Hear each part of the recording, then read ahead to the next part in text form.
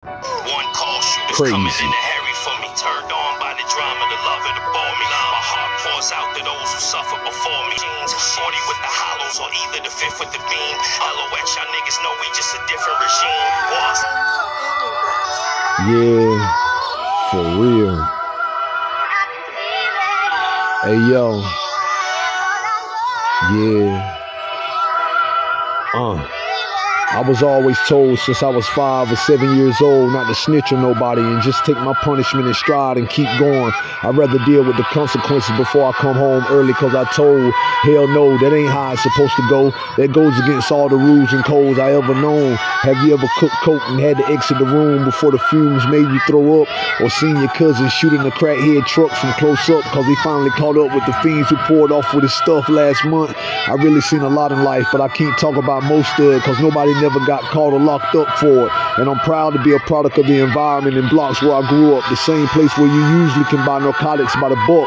So by the time we finish school around here, most of us already done violated probation and about to get locked up, or on the run somewhere isolated smoking Zaza blunts with a box of boxer strips and some pure perks with somebody slut intoxicated off Patron and El Jimador about to fuck and bust a nice nut, nigga.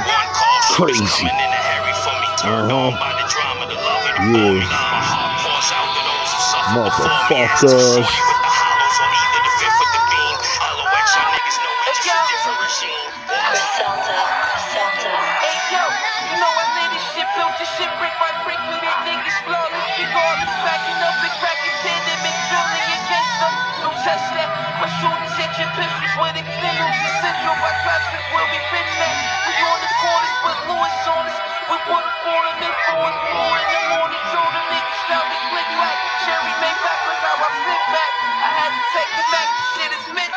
What's the 4 pound and that shit kick back? What you feel the impact?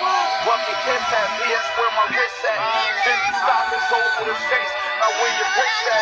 Who got the truck? I need to get that. La Mama, not get the big sack. Pour the block on the table, told that bitch to slip that. Sent it to Texas, made her bring my shit back. Gave her 6 stacks for any mishaps. From New York to Dallas like Chris stacks. Got it back and flip that. Jeans sit on the big match. We the hardest niggas out, don't forget that. Just off it.